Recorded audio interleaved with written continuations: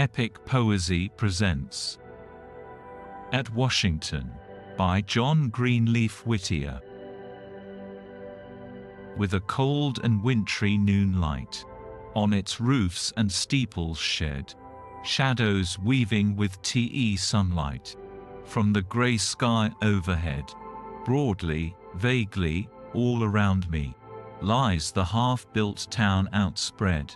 Through this broad street, restless ever, ebbs and flows a human tide. Wave on wave a living river, wealth and fashion side by side. Toiler, idler, slave and master, in the same quick current glide. Underneath yon dome, whose coping springs above them, vast and tall, grave men in the dust are groping for the largest, base and small, which the hand of power is scattering, crumbs which from its table fall. Base of heart, they vilely barter honor's wealth for party's place, step by step on freedom's charter, leaving footprints of disgrace for today's poor pittance, turning from the great hope of their race. Yet, where festal lamps are throwing glory round the dancer's hair, gold tressed, like an angel's, flowing backward on the sunset air, and the low quick pulse of music beats its measure sweet and rare. There tonight shall woman's glances, star-like, welcome give to them. Fawning fools with shy advances seek to touch the garment's hem, with the tongue of flattery glozing deeds which God and truth condemn. From this glittering lie my vision takes a broader, sadder range. Full before me have arisen other pictures dark and strange. From the parlor to the prison must the scene and witness change. Hark! The heavy gate is swinging on its hinges, harsh and slow. One pale prison lamp is flinging on a fearful group below, such a light as leaves to terror whatsoe'er it does not show. Pitying God, is that a woman on whose wrist the shackles clash? Is that shriek she utters human underneath the stinging lash? Are they men whose eyes of madness from that sad procession flash? Still the dance goes gaily onward. What is it to wealth and pride, that without the stars are looking on a scene which earth should hide? That the slave ship lies in waiting, rocking on Potomac's tide? Vainly to that mean ambition, which, upon a rival's fall, wins above its old condition. With a reptile's slimy crawl, shall the pleading voice of sorrow, shall the slave in anguish call? Vainly to the child of fashion, giving to ideal woe, graceful luxury of compassion, shall the stricken mourner go. Hateful seems the earnest sorrow, beautiful the hollow show. Nay, my words are all too sweeping.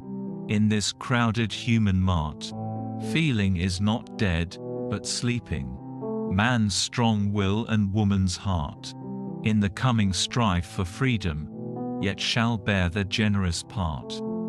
And from yonder sunny valleys, southward in the distance lost, freedom yet shall summon allies, worthier than the north can boast, with the evil by their hearthstones grappling at severer cost.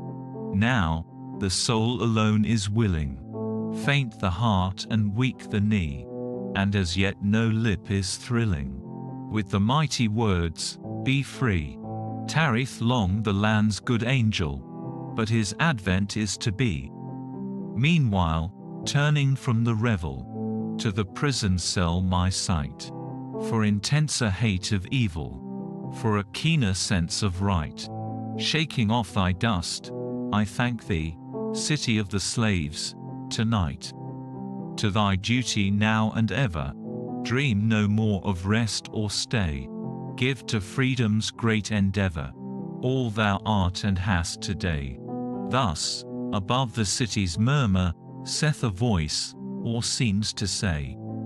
Ye with heart and vision gifted, to discern and love the right, whose worn faces have been lifted to the slowly growing light, where from freedom's sunrise drifted slowly back the murk of night. Ye who through long years of trial still have held your purpose fast, while a lengthening shade the dial from the westering sunshine cast, and of hope each hour's denial seemed an echo of the last. O my brothers, O my sisters, would to God that ye were near, gazing with me down the vistas of a sorrow strange and drear. Would to God that ye were listeners to the voice I seem to hear, with the storm above us driving, with the false earth mind below. Who shall marvel if thus striving, we have counted friend as foe, unto one another giving in the darkness blow for blow? Well, it may be that our natures have grown sterner and more hard, and the freshness of their features somewhat harsh and battle-scarred, and their harmonies of feeling overtasked and rudely jarred. Be it so, it should not swerve us from a purpose true and brave, dearer freedom's rugged service than the pastime of the slave. Better is the storm above it than the quiet of the grave. Let us then, uniting, bury all our idle feuds in dust, and to future conflicts carry mutual faith and common trust. Always he who most forgiveth in his brother is most just. From the eternal shadow rounding all our sun and starlight here, voices of our lost ones sounding, bid us be of heart and cheer.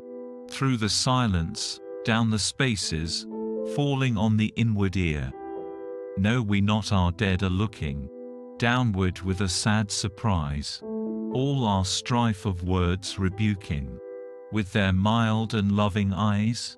Shall we grieve the holy angels? Shall we cloud their blessed skies? Let us draw their mantles o'er us, which have fallen in our way. Let us do the work before us, cheerly, bravely, while we may, ere the long night silence cometh, and with us it is not day.